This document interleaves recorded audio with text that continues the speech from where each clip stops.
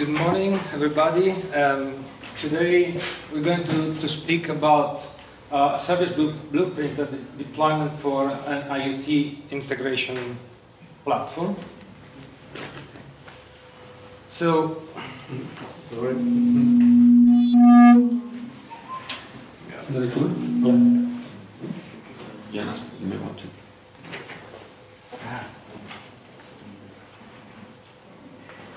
So, Kapua is an IoT platform for building end-to-end IoT application. It focuses on providing device management functionalities as well as data management, collection, and storing. This slide here shows the basic architecture of the platform. So, just to introduce you to the main flow of the informations. Informations are collected on the field from things, and then the information goes through an IoT gateway, and they face the device connectivity layer on the platform. The device connectivity has the responsibility to authenticate the connections and route the messages to the back-end management application. So broadly speaking, we have this center of the diagram here represents the main building blocks for managing data and devices. We have a device registry that maintains basically the information related to the connected devices. We have a device management functionality that allows to operate remotely on the devices in the field by, for example, deploying software packages into the device, by running schedule operations on the device, such kind of things. There's a device management layer which operates with the device management protocol. We have an integration with Cura, of course, and we would like to have also integrations with other device management protocols, such as, for example, like with M2M. And the other big piece is the data ingestion block, which basically accepts the data, stores the data into NoSQL database in this case, which is Elasticsearch, and also provides functionality to search this data and for viewing and browsing it in the web console through the REST API, or even retrieve that data and build dashboards on top of it, and such kind of things.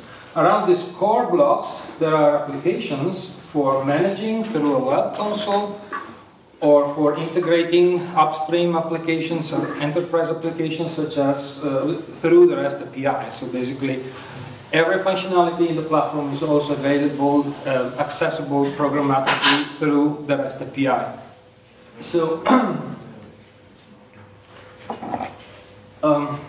so let's go through the basic functionalities that we are providing in the platform. So we have we structured, from the code point of view, we structured the platform into several building blocks. We call them core IoT services. We have an account service which basically manages the tenant management. The application is, the platform is multi-tenant. This service here manages the tenants. Then we have identity management service, basically managing users and identities inside the platform. We have an authentication and authorization service, which is basically a set of sub-functionalities: identity validation, credentials, permissions, permission checking, roles, and resource groups. The device registry as well has several sub-functionalities built inside it. It is, of course, a device registry, but it also manages device lifecycle. It also tracks the device connections coming from outside, and it also gives you kind of a log of the device events happening in the connected part of the system. Device management in turn has several functionalities already built. It's application configuration. You can set parameters on the device in the field. You can remotely execute commands. You can start and stop bundles in the Cura use case. You can even read or write assets and asset channels functionality that we briefly saw during the other talk, the talk before. Then we can also install device deployment packages, so we can update the software on the device. And and we can execute generic request response on the device on the field. Data store has a client gives you indexing of some kind of information to make the retrieval of information easier. So you have a client registry, basically the registry of all the devices that have published some data into the data store. The channels where the data have been published, and the metrics, but also gives you the whole message that was sent to the platform. So you can store and retrieve messages from the data store. We have a scheduler service that allows to define scheduled tasks, generic scheduled tasks. One of those tasks are the device jobs. So basically we can define a job for executing a specific operation on a set of the devices. Despite on the variety of these functionalities, all the services conform to a blueprint. So here I try to give you an idea on how these IoT core services are internally structured. We follow a very strict discipline to structure every service in the platform in that way, so then we can then develop the platform into the future with the future architectural change that we're going to tell at the end of the talk. So basically a service defines a bounded context. A service is, in this case, is the device registry, which has 4 sub or component services inside. So a service defines a bounded context. All interactions between services are handled through the Kapua service interfaces. Each service can manage resources, but there's no sharing of resources between services. So the device registry service in general does not share database resources or connections or whatever with the authentication and authorization service or with the device management service. This gives us a lot of decouplement between services. Each Kapua service exposes an interface and an object model that conforms to a service blueprint that we define. It's an interface defined in the platform. Each service exposes objects and model objects, of course, and these model objects are all serializable as JSON or XML. Each Kapua service can handle persistent entities, and the services can also rise or handle events raised by other services. This allows we basically build a choreography approach for managing global status changes. This gives us a lot of flexibility in how services interact each other. Again, each service also supports per tenant code configuration, so we can have a system-wide configuration as well as a per tenant configuration on some applications. And this scoped configuration is available as kind of a platform service because we basically also provide a Kapua Commons layer that basically it's a helper library that if you want you can use to implement services and reduces a lot the burden of implementing a service. So at the end what we provide for a deployment is a packaging of all these modules into basically four applications. So this is the current default deployment for a Kapua setup environment. So we have an administration console with basically all the services inside.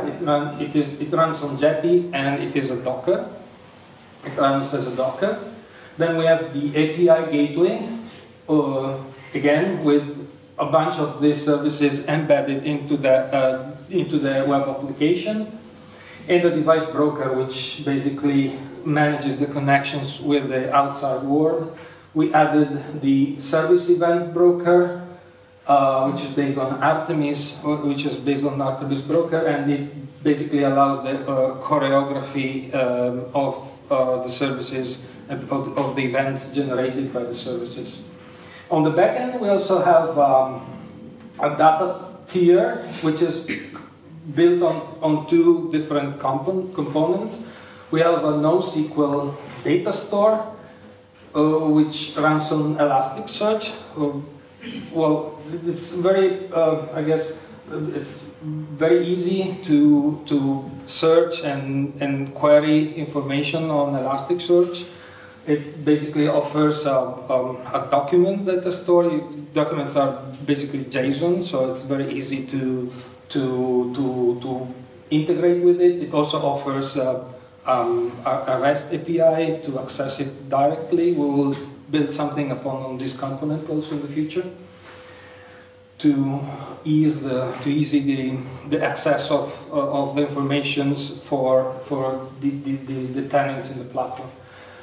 And it also provides an SQL persistency layer, which is now defaulted on H2.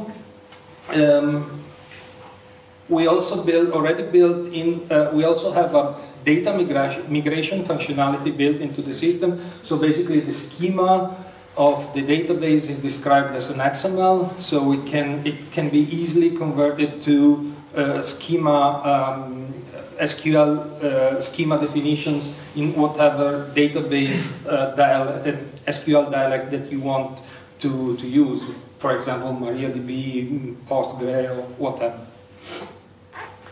On the console and the API gateway, also we worked on modularization of this application. So now in the current 0.3.0 release, there's also extension points for adding more UI functionalities for the administration console, or for adding more in REST API resources. So this is the default deployment now. Now I just go briefly through the integration points that this deployment provides. We already talked about the REST APIs. We have message routes in the system, so we are using Camel behind the scene, so we can route messages to a wide range of destinations.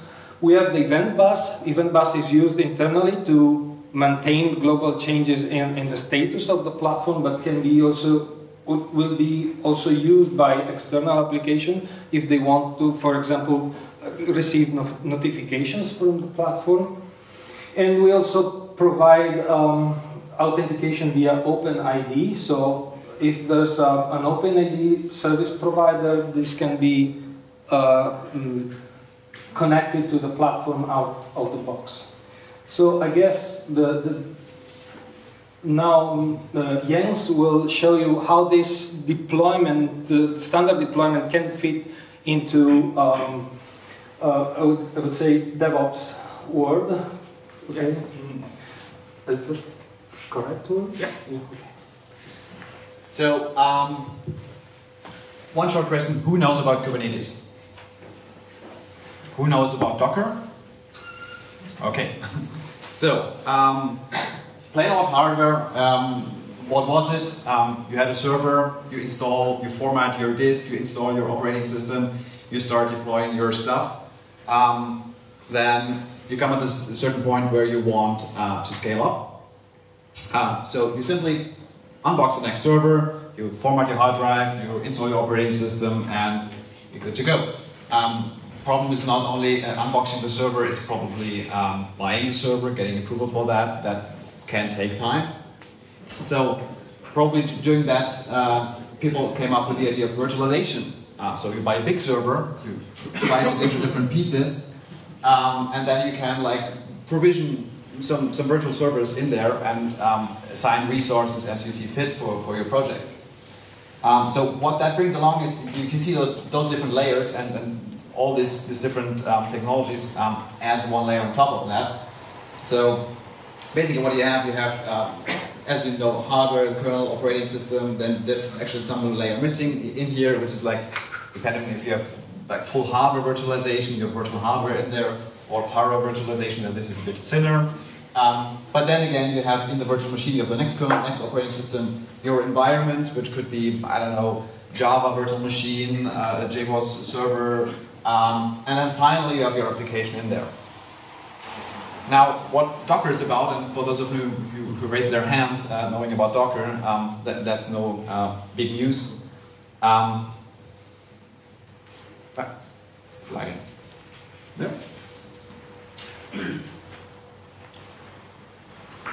That works. So that is what containers and Docker does. So instead of like replicating all this hardware and this full virtualization, you just stuff like a smaller box with less layers in that scheme of splitting up resources, the big server, splitting up the big server into smaller chunks, and you only focus on what you actually need. So most of your application environment and the small OS layer without having a kernel, without having virtual hardware. So just focus on what you actually need. Now the neat thing with Docker is you can assemble your container using layers. So you, for example, start with the operating system, you get some CentOS layer from Docker Hub, if you like that. You add your Java virtual machine on top of that, you add your next layer next, and finally you add your application to that. Which gives you like a template which you have as a binary stored in your local registry, for example, or if you want on Docker Hub. And you have one template which you can instantiate multiple times. So you can start the same container, exactly the same container multiple times on different machines, of course, or on the same machine here. Now, one thing, if you want to start thinking about scaling up, you need a way to orchestrate that. So running one Docker on a local machine, that's fine. But if you want to scale out on, I don't know, different data centers, on different machines, you need more power. You need something like Kubernetes or OpenShift, which is based on Kubernetes, to orchestrate that. So have a master machine or some master instance controlling that. You have different worker nodes. And then those workloads get scheduled on those nodes. So if you have, for example, a web UI that gets scheduled on one node, now you have a higher demand, you can scale up to different nodes. And of course, down there you have a router, which allows you access from the external side. So of course you want to have your application accessible from the outside to some degree.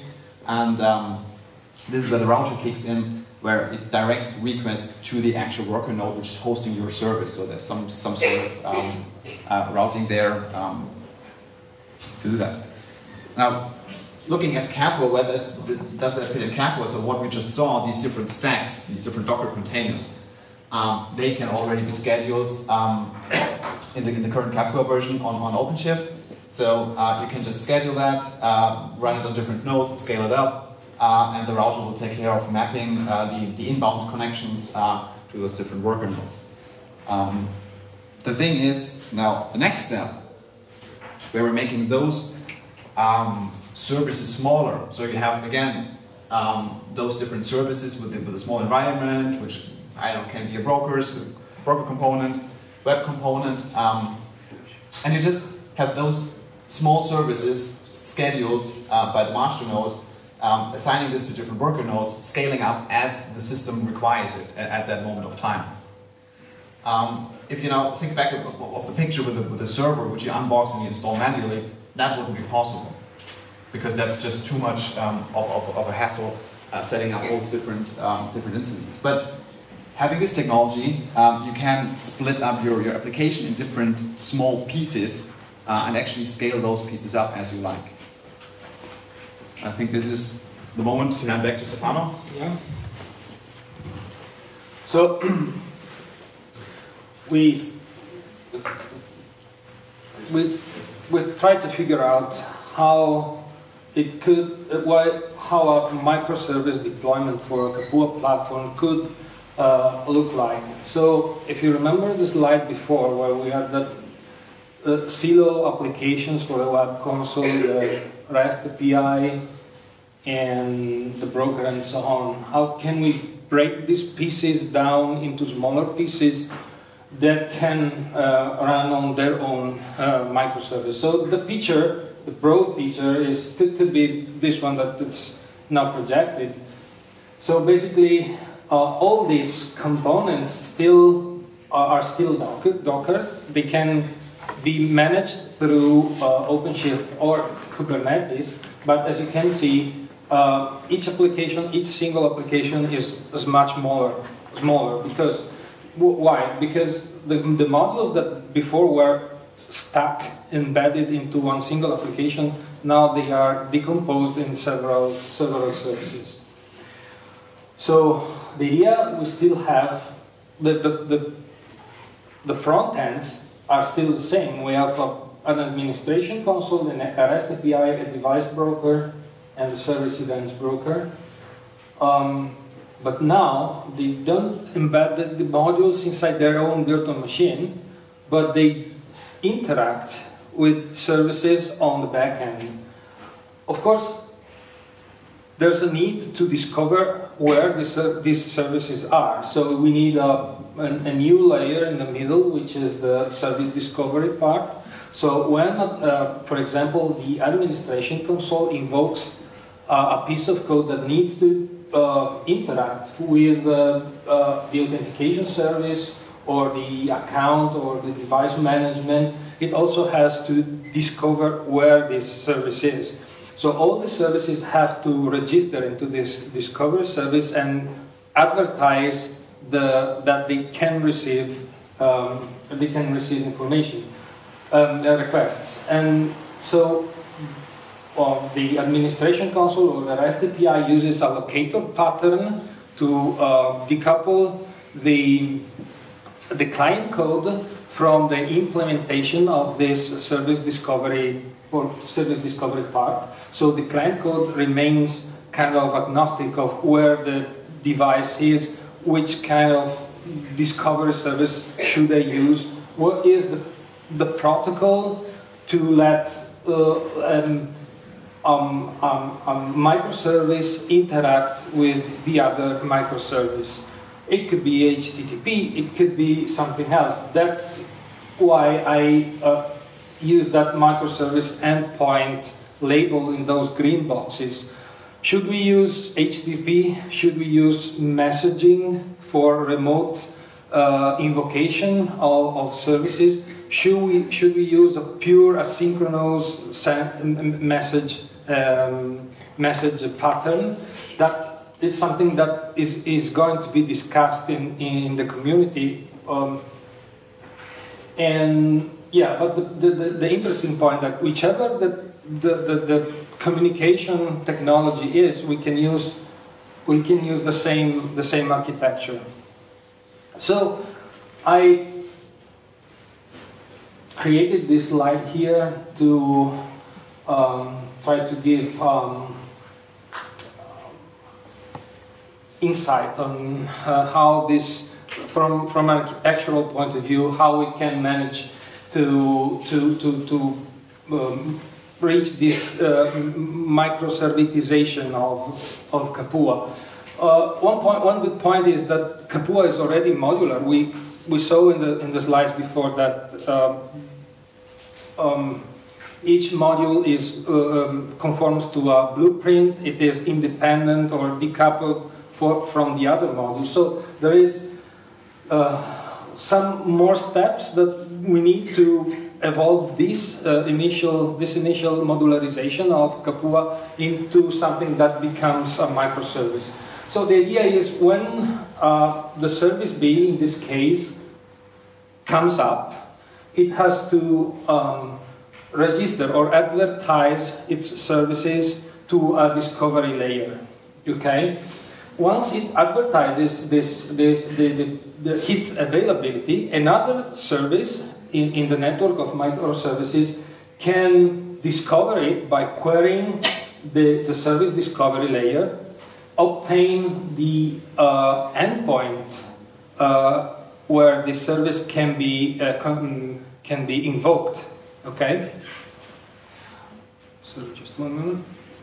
And who is responsible for doing this this discovery?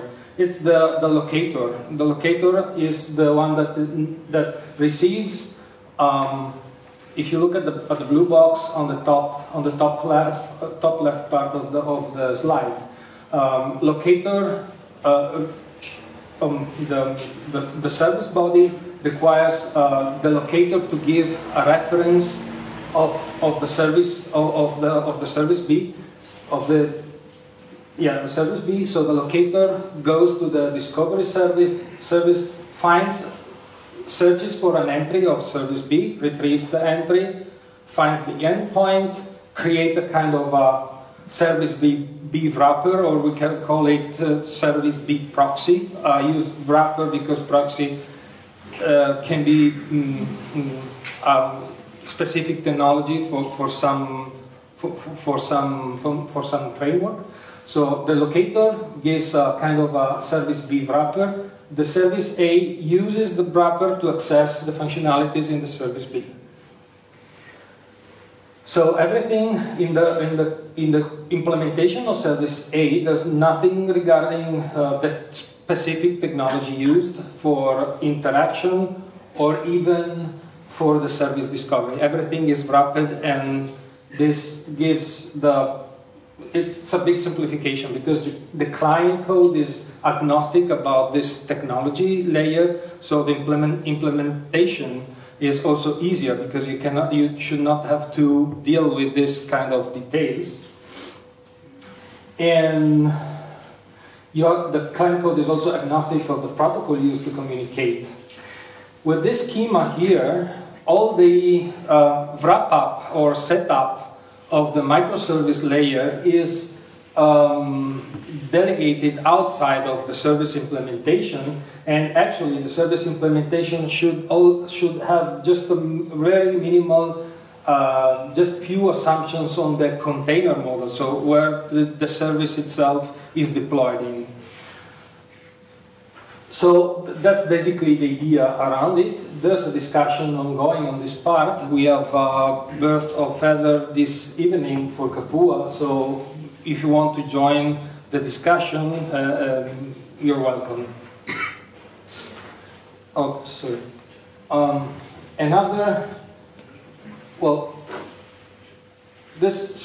want just to spend a couple of more words on 5 minutes.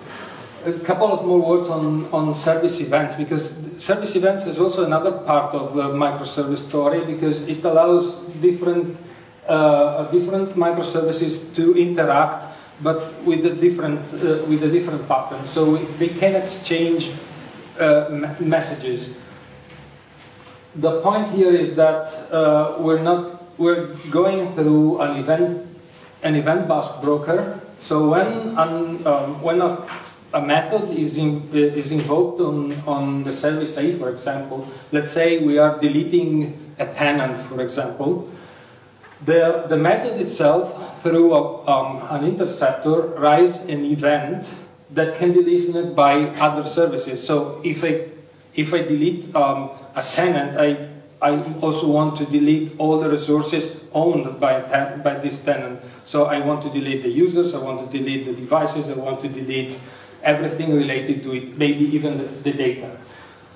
But we don't want the service A to know each one of the downstream services that has to be notified by this event. So this event service stuff allows to keep a high level of decoupling between microservices. And this is going to be available in Kapua 1.0, so for the end of this year.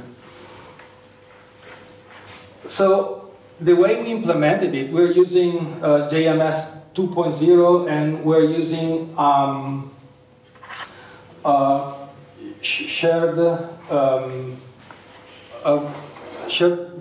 durable shared subscriptions, and together with the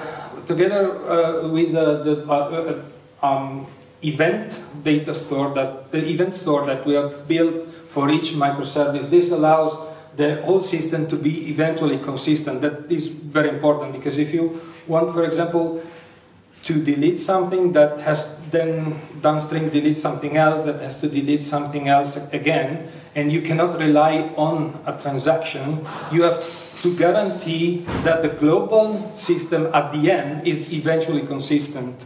So to guarantee this eventually consistency, you need to be sure that the events are fired at least once, that you don't miss any event that is relevant for your system. And that's how we build this functionality. And so a lot of frameworks provide an event bus, but often they are not eventually consistent, they're just best effort. But with this approach, we can be eventually consistent, which is very important.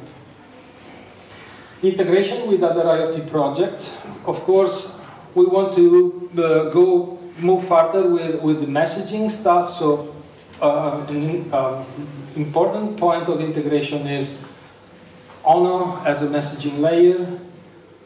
For the device protocols, we already support Cura. We want to support more with other functionalities Cura will implement, but we'll also look at Lesion as device management protocol.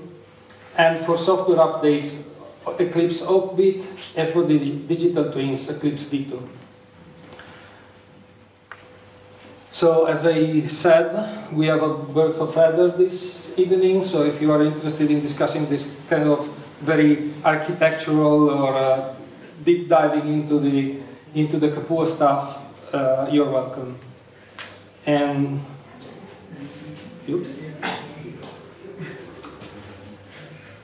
EORTech has a booth. If you want to visit us, you're welcome again.